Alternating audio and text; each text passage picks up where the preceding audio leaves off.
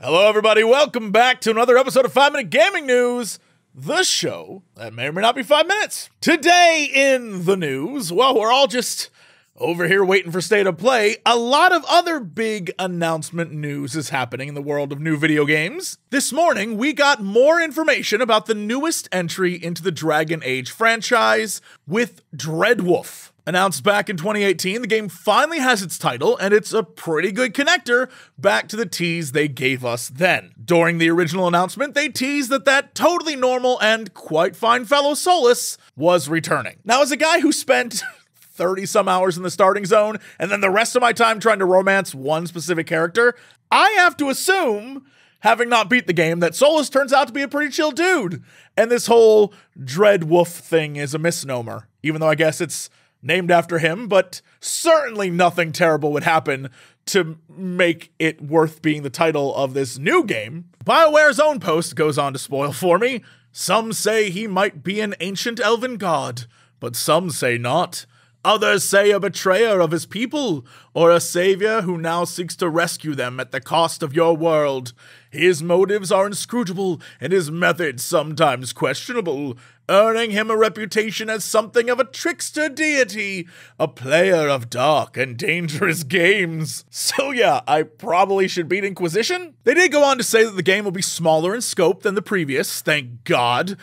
It's expected to be more narrative focused, and apparently that's because they scrapped the original version of the game thanks to the failures of Andromeda and Anthem, which, real talk, sounds great to me. Mass Effect Andromeda and Anthem were games that put giant worlds and stupid gimmicks all ahead of what makes an RPG the story. It's a reason I have a problem with a lot of modern RPGs. Everything's just starting to feel like it's a mile wide and an inch deep. So I, for one, am very excited about this. With all the new footage we're seeing and the new images, I'm really excited about what they're going to announce later this year. Apparently, we're going to get something big towards the end of the year. I'm very excited for that. Honestly, I'm just happy to have a new Dragon Age, one that isn't trying to be an MMORPG, one that's just a normal single-player RPG focusing on story. It's what I crave, and I'm finally glad we're back to that. In other news, the former Dead Space devs have been working on the Callisto protocol, but what's going on with that? Founded in 2019 by former Dead Space lead Glenn Schofield, the studio Striking Distance has been hard at work at their newest entry into the horror genre. The Callisto Protocol is a story-driven, single-player survival game, but also it was potentially in the PUBG universe, or at least that's what it was set to be, but things have apparently changed according to a tweet from Glenn last month. Either way, this game was going to be wild. But what we do know from the trailer that was released a few years back is that it definitely looks like a game made by the Dead Space team. It's got the creepy corridors, the terrifying looking alien things, and now we're starting to get a little bit more information about what it is we saw and what we can expect. Some of the other things we already know is that the Callisto in the title refers to one of Jupiter's moons, and it looks like we're in a prison on the moon overrun with aliens? Prison is a scary place, Schofield says, and a prison on Jupiter's dead moon is terrifying. Can't think of anything more desolate and isolated than that. He also later went on to say that he wants it to be the most terrifying game of all time. And while that is a big order, I wouldn't put it past the brains behind Dead Space, one of my favorite horror games of all time. So I can see how they nail this, but still, we don't have a lot of information. 2022 is here. It is June. And there's only half a year left. I don't know that we're going to see it this year. I hope we get more information. I hope we see something new, but will we?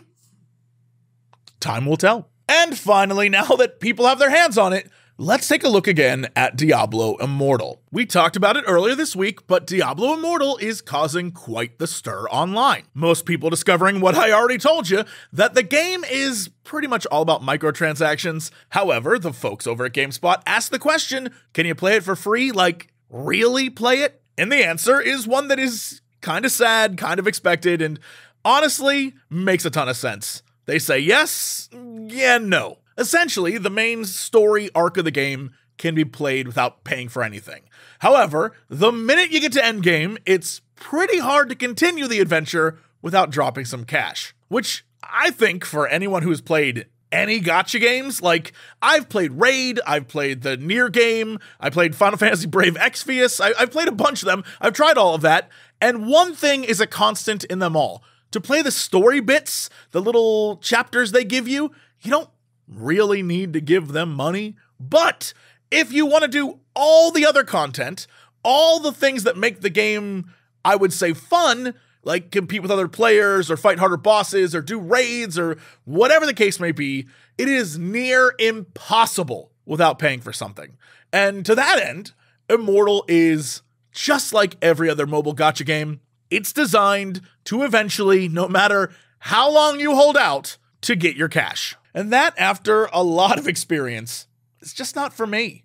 You know what is, though? Here we go. Patreon.com/Jesse Cox, where you can hang out with amazing people like Stephanie Nicholson, SoCal Mac, and Rasmus Oldhoj?